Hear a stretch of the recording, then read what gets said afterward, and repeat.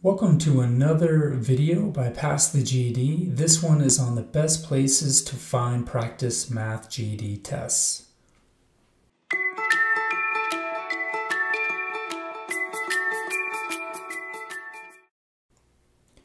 When looking at the best practice math GED tests, you want to look to see if they are free or if they cost money.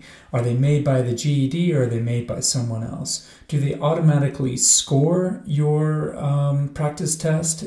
And then, based upon that score, do they make recommendations and give you next steps for studying? These are all the things we're going to talk about in this video and how we're going to analyze the different options you have. So the best practice tests, in my opinion, are ones that contain diagrams, tables, and pictures. The real GED, almost every question is going to have a diagram, table, or picture. Maybe not every, 80% I would say. And you also want something that's, again, going to be scored for you with that report. So my first two recommendations are number one, the 6th grade course challenge in Khan Academy, which is free. And then the Practice Ready GED test, which is $6. And now I'll show you both of these, but before I do that, I often recommend to people who just want to take the Practice Ready test to still take the 6th grade course challenge first, because that will even allow you to get a more accurate score on the Ready test. But if you want to jump into the Ready test from GED.com, I think that's perfectly fine. So let's go and look at both of these. Here is Khan Academy 6th grade, and I'm just going to scroll through it real quick. I did make a video on how to use Khan Academy where I go in depth on the 6th grade and why you should focus on 6th grade, so please look at that.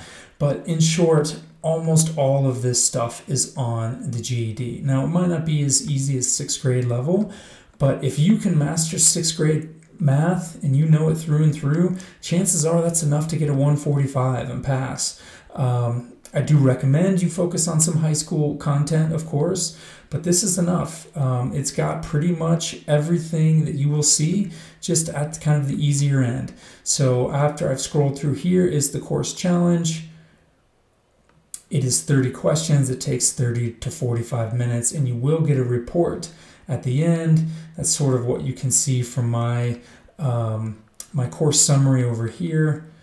You can see where I have scored and what I need to work on.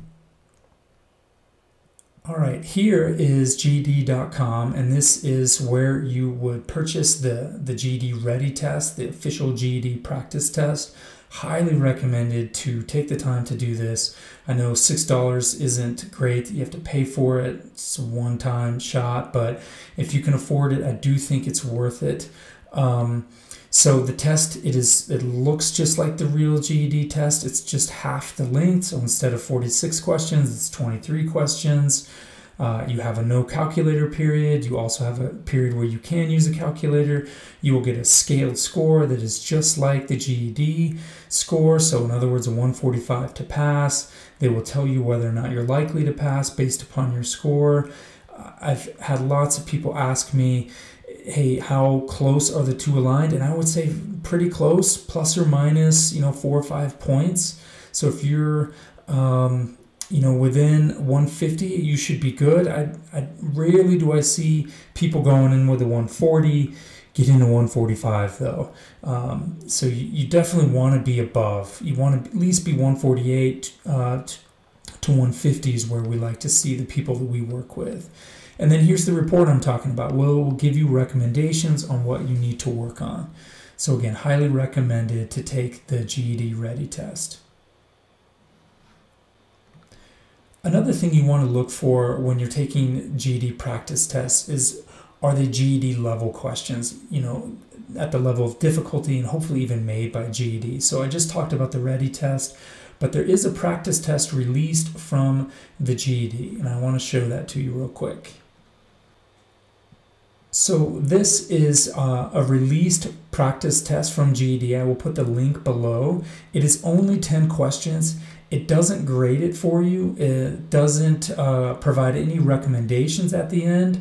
But if you're looking for GED level and GED type questions, this is really great. And I will also link a video of, it's either myself or another teacher that I work with, explaining the answers to these questions, as well as some other released items. I will link those videos below, which are really, really useful because it just increases the number of GED level questions that you can practice on.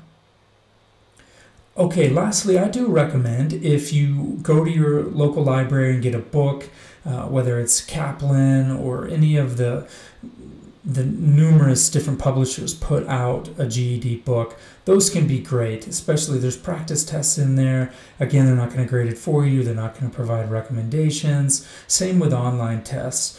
I've looked through quite a few of the online ones. Some of them are pretty good, and I recommend them. But again, because they don't provide you with something to focus on and they're not GED level, I just say that they're just good for general practice. All right, thanks for watching. I wish you a lot of luck on the GED test. If you like this video, please hit the like button. If you want to see more of these videos as you're studying, please subscribe to this channel. We greatly appreciate the support. And check out some of these other videos over here for more practice. And again, good luck.